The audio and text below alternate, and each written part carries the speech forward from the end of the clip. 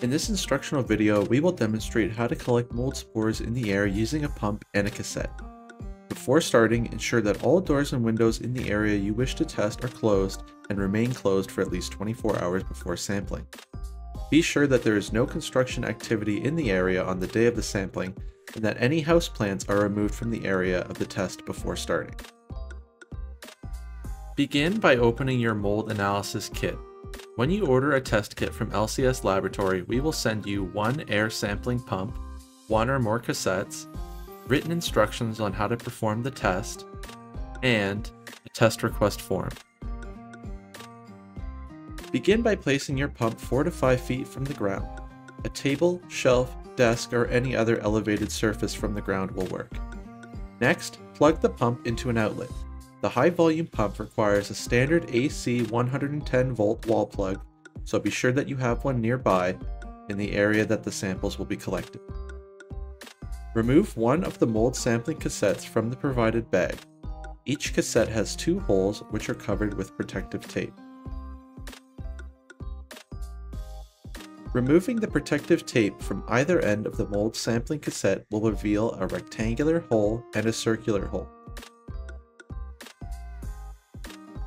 To load a cassette onto the pump, first press the release hatch on the front of the pump to reveal the pump inlet. Next, reveal the circular hole of the cassette by peeling off the protective tape and attach it directly onto the pump inlet. Then, carefully remove the protective tape to reveal the rectangular hole completely.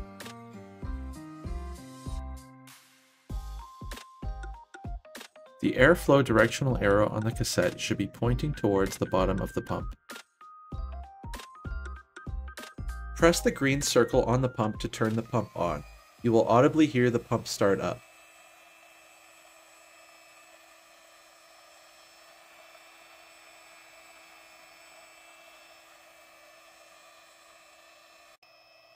The pump will turn off automatically after 5 minutes. Unplug the pump and remove the cassette. Use the protective tape to seal both the holes of the cassette.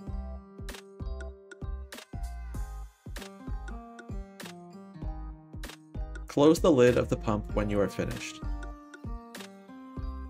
Next, you will need your cassette, a mold test form, a Sharpie or marker, and a pen.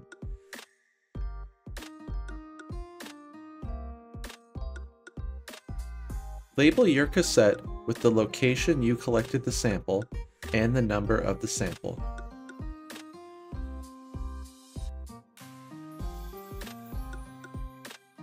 Once all cassettes are labeled, begin filling out the test request form.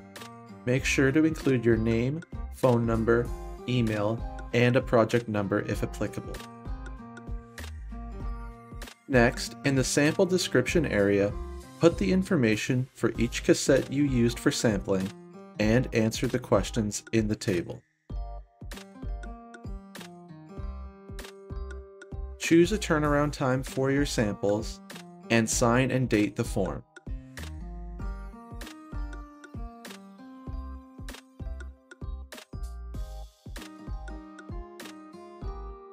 Place all your cassettes and the filled out test request forms into a plastic bag.